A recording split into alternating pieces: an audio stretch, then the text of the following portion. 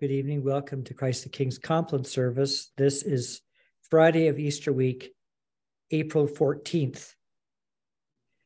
The service of Compline begins on page 57. The Lord Almighty grant us a peaceful night and a perfect end. Amen. Our help is in the name of the Lord, the maker of heaven and earth. Let us humbly confess our sins to Almighty God.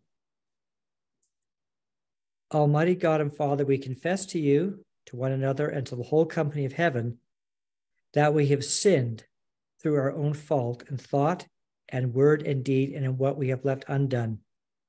For the sake of your Son, our Lord Jesus Christ, have mercy upon us, forgive us our sins, and by the power of your Holy Spirit, raise us up to serve you in newness of life, to the glory of your name. Amen.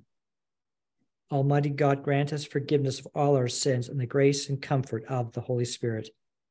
Amen. O God, make speed to save us. O Lord, make haste to help us.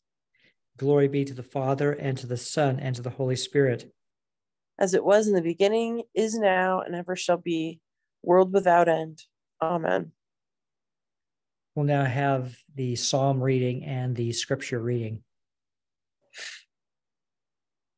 The psalm this evening will be Psalm 134, found on page 60.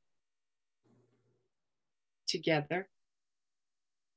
Behold now, praise the Lord, all you servants of the Lord, you that stand by night in the house of the Lord, even in the courts of the house of our God. Lift up your hands in the sanctuary and sing praises unto the Lord who made heaven and earth, give you blessing out of Zion. Glory be to the Father, and to the Son, and to the Holy Spirit, as it was in the beginning, is now, and ever shall be, world without end. Amen. Amen. The reading is from Matthew chapter 11, verses 28 through 30. Come to me, all who labor and are heavy laden, and I will give you rest. Take my yoke upon you and learn from me, for I am gentle and lowly in heart, and you will find rest for your souls. For my yoke is easy and my burden is light. The word of the Lord. Thanks be to God. Into your hands, O Lord, I commend my spirit. For you have redeemed me, O Lord, O God of truth. Keep me, O Lord, as the apple of your eye. Hide me under the shadow of your wings. Lord, have mercy upon us. Christ, have mercy upon us. Lord, have mercy upon us. Our Father, who art in heaven, hallowed be thy name. Thy kingdom come, thy will be done, on earth as it is in heaven. Give us this day our daily bread, and forgive us our trespasses, as we forgive those who trespass against us. And lead us not into temptation, but deliver us from evil. For thine is the kingdom, and the power, and the glory, forever and ever. Amen. O Lord, hear our prayer. And let our cry come to you.